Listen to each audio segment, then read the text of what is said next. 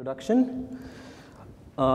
So this talk will be structured as follows. I'll be introducing the area, and believe me, you have not gone back a day. You're still in lattices. Then I'll be talking about R construction and how we improve on prior work. And then I'll be if I have time, I'll be talking about the proof of security and what essentially enables us to achieve the improvements that we do. So pseudorandom functions have been ubiquitous in symmetric key cryptography, talked about a lot yesterday. Basically, they are a family of functions which are parameterized by the secret key or the seed. And once you choose a seed at random and initialize the function, it is completely it is completely deterministic and also indistinguishable from a random function.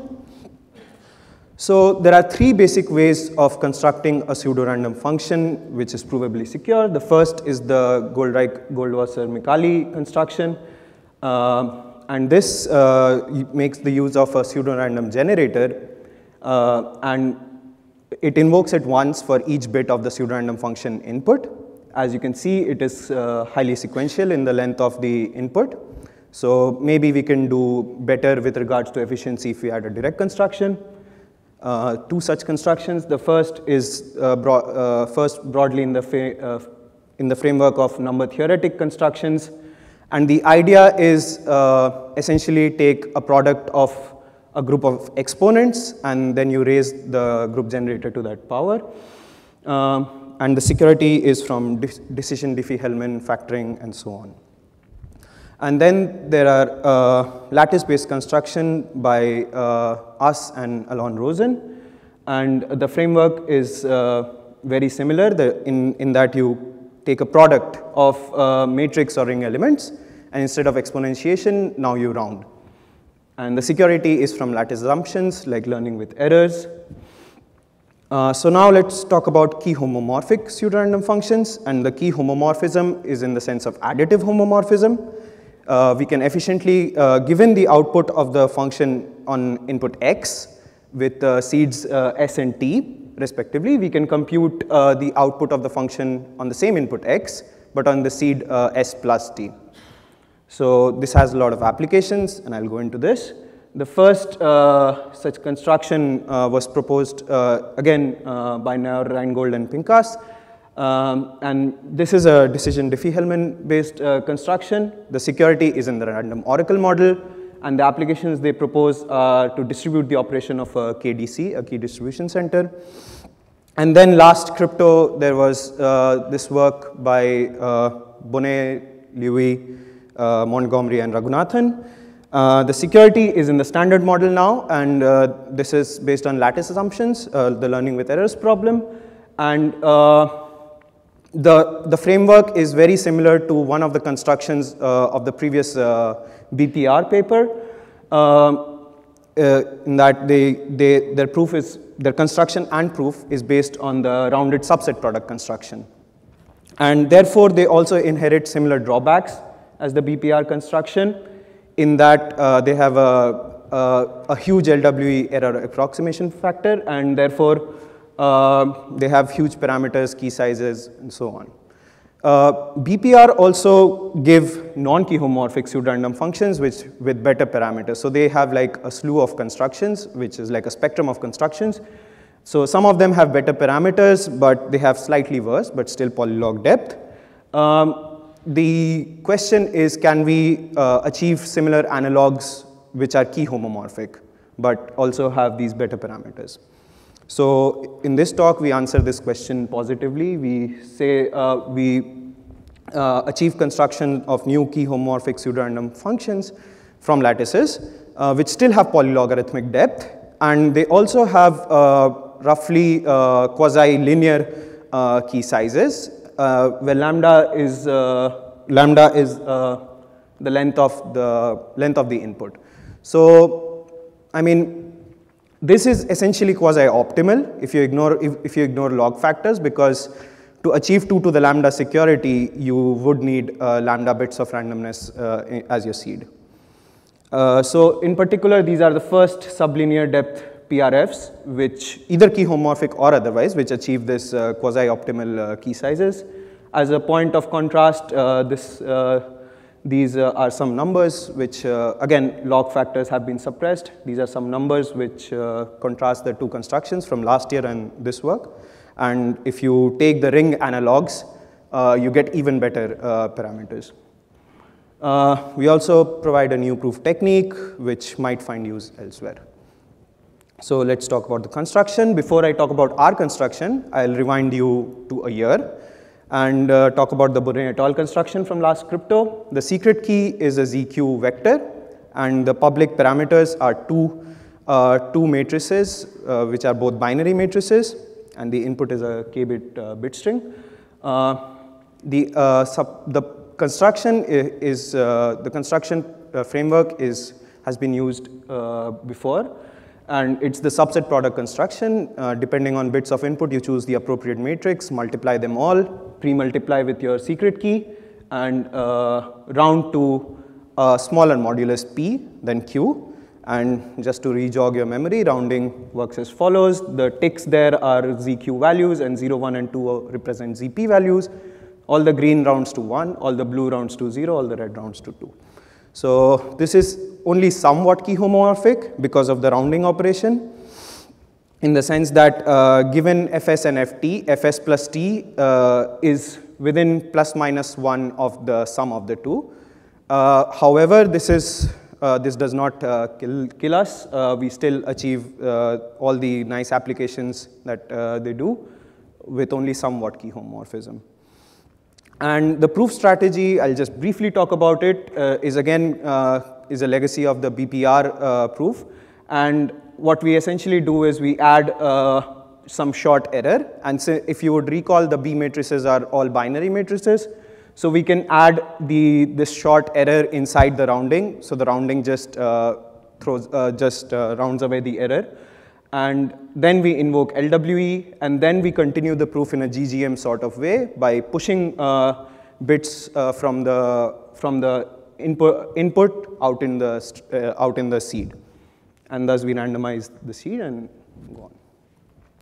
So if you notice, the error is multiplied by a product of roughly KB matrices here, and therefore the error and thus the LW approximation factor grows exponential in the input length k. And this is essentially what gives them their slightly worse parameters and key sizes. Some more background. Essentially, all this has been discussed in this session a lot.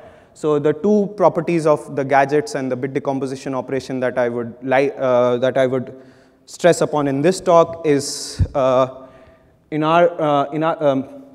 so we'll be talking about these short and fat A matrices, which are expanded by the G inverse operation into square matrices, which are all binary 0, 1 matrices. And the gadget matrix essentially inverts the operation of this bit decomposition operator G inverse. And they have a widely used tool in lattice cryptography, as you all saw. And now we go on to our construction. So in our construction, we use ZQ matrices, and in the rest of this talk throughout, we'll be using ZQ matrices. So we'll be using, so before I actually talk about our construction, I'll be introducing this new function AT, which is parameterized by this full binary tree T. So by a full binary tree, I mean that every leaf has either no children at all, or it has 2 children. There's no leaf with just a left child or just a right child. And this function is defined recursively, and the length of the input is the number of leaves in the tree, which is determined at absolute value of T. So the function is defined recursively for a single node tree T with corresponding 1-bit input. The function is just defined as A0 or A1 appropriately, depending on what the value of the bit is. And the recursive case, you split the tree into the left subtree and the right subtree, and you split the input appropriately as well. And you compute the function on the left subtree, compute the function on the right, take the G inverse of the right result and multiply it with the left. So that's what we do, this sort of asymmetric operation.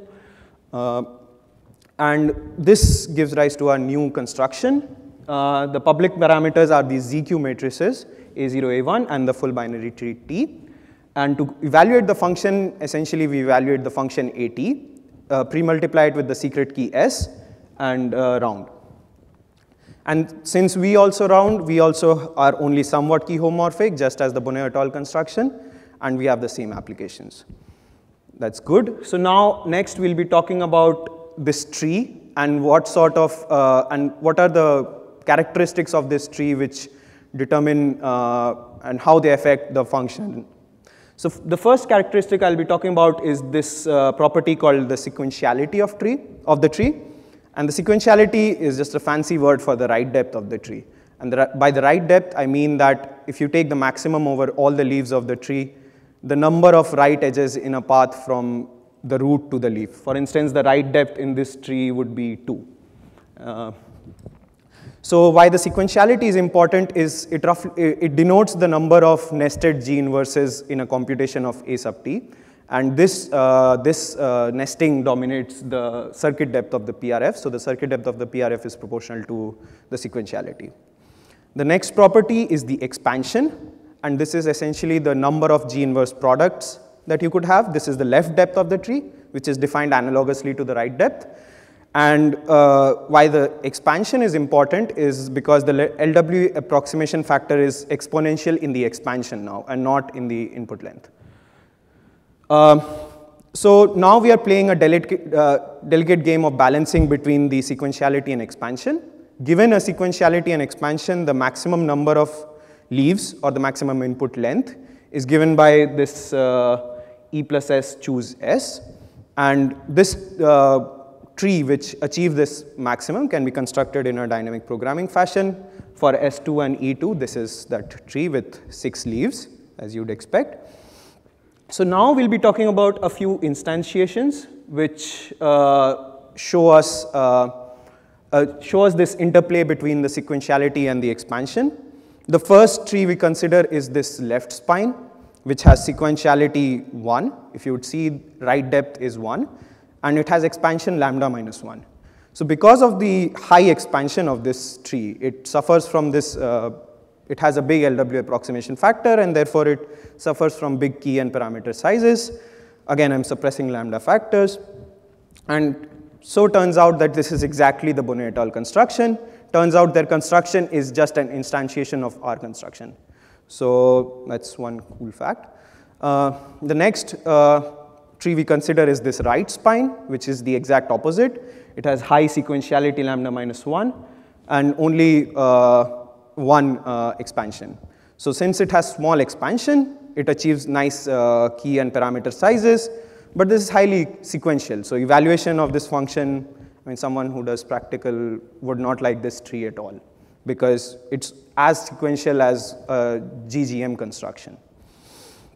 So there's a middle ground as well, and if you would consider a tree like a balanced tree with equal sequentiality and expansion, it has both log base 4 sequentiality and expansion, and this achieves similar key sizes as the aggressive right spine tree, but it also has relatively lower depth than the right spine. Now I'll be talking about the proof of security, and in particular we'll be trying to modify the proof of security that Bonnet et al. Used. So let's try to walk through that proof and see where we run into trouble. So the format of so we'll be looking at the tree in this fashion. We'll single out the leftmost leaf of the tree, which has been labeled by the appropriate input bit x0 there. And we'll consider all these subtrees hanging off from the ancestors of the leftmost branch. And let's say the leftmost leaf has some depth d greater than equal to 1. So there are these T1 through Td, which are the subtrees hanging off the right children of its ancestors. Okay, so some thought would show that the A sub t, AT of of this particular tree expands as shown, AX0 times a bunch of G inverse products. So as usual, we add some error, and then we replace it with uniform, invoking the LW assumption. And again, the error is multiplied by a bunch of G inverse matrices now. So if you'd recall G inverse, the operation G inverse gives a 0, 1 matrix as output. So again, it's just a short error being multiplied by a bunch of short matrices. Overall, it's, we are only adding a short error, and therefore the rounding takes care of that. So so far we've been following the BPR, the Bonnet et al. Paradigm, and we are good. And now this is where we run into trouble when we want to iterate through the proof as we did earlier. We want to add some more error now. But if you notice, the multiplicand of the uniform is now a G inverse of AT1. And in general, T1 might have more than one leaf. And now we can't embed an LW challenge here because, because this is highly structured and dependent on the bits of X1. So it's not independent anymore. So what do we do? This is the key new idea in the proof, is we replace U with a S times G plus this new V, which is just an independent uniform residue modulo G. So the key thing to note here is that V is independent of S times G. Okay. So if we replace the U with S times G plus V, we get this S times G cancels with the G inverse, and now the AT1 comes out in the open, and there's this other additive V term that we forget for the rest of the proof. So if you'd one moment of thought, if you stare at this a little hard for one moment, you will notice that this new product, this AT1 times G inverse of the rest, is actually the A sub T of this new tree, where T1 has been promoted in the promoted to its parent, and the leftmost leaf has been thrown out of the tree. So this new tree, T prime, has one less leaf than the previous tree, and it also removes one bit from the input and puts it in S sub X0. So now we are at a position where we can iterate the proof, and a very similar GGM sort of iteration gives us S sub X, and if now these V terms come back into the picture. So for each bit that we pull out, we add another V term. So are we in trouble? Turns out not, because if you recall, the V terms are independent of S. So since S sub X is uniform, if you add any number of independent terms to a uniform term, it still stays uniform, and therefore we are finally uniform. So that concludes the proof. And yeah, so the main concluding, we talked about new key homomorphic PRFs, and we gave a new proof technique. That's it.